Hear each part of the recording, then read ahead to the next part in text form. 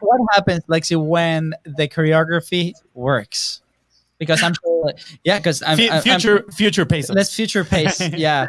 What happens? What is the beautiful thing that happens? Because I want people listening, right? Like there is a big plus of, you know, creating your marketing choreography, right? Right. What happens? Yeah, man.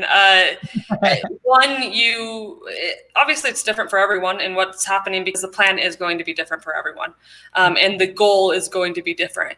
But I think the most important thing that comes out of it is that you have a solid understanding of whether someone likes what you're doing or they don't like what you're doing. Because I think that a lot of times people will go, okay, I'm going to post this thing on Facebook, and that's how I'm going to test this.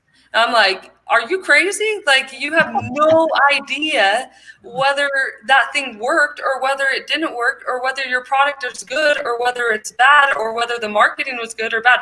You have no idea. And so I think that or this one. This is one of my favorites. I'm gonna post twice a week and I'm gonna sell $10,000 every month.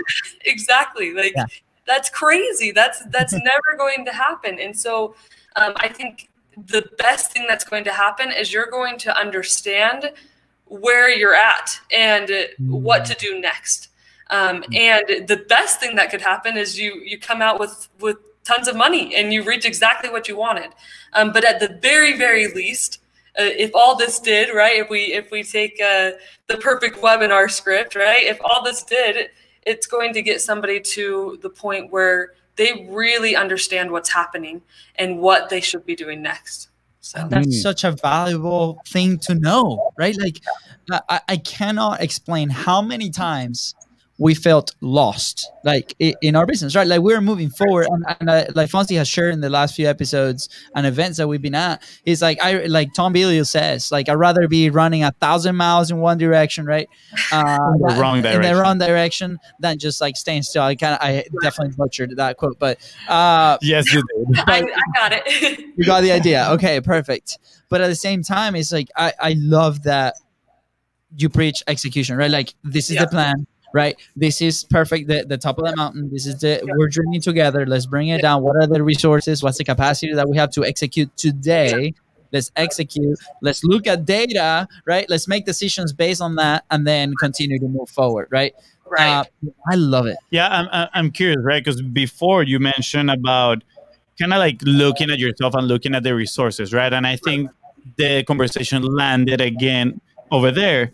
And why? I'm curious, because when you say this, I'm thinking of people need to be proactive, right? They need to, okay, let me take inventory, make inventory of what we have. Now, let me take action.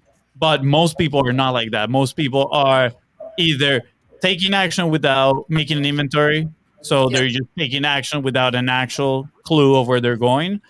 Or they are very reactive, right? Like, oh, I learned about a funnel. Let me make, you know, the lead magnet, or oh, look at this other thing that is working for other person. Let me buy it, and then they'll do it for me. But guess what? It's not a done for you service. It's you learn it and you have to do it. A lot of people are like very reactive, and I'm curious why. Why do you think that people are that way? Well, one, I don't necessarily think that that's a negative thing to be reactive. I think that it's actually a great skill to go, I see this, I'm going to go do it. I think that's a great skill. And so I guess for me, like, I don't necessarily see it as this negative thing. I think it's just about learning how to utilize that as an asset and going, okay, this is how you are. Okay, great. Let's use that in how we're going to choreograph what you're doing. And so I guess rather than going, why do I think people are that way? I go, okay, they're that way. Now let's use it as an asset in what you're doing. And yeah, that's kind of how I look at it.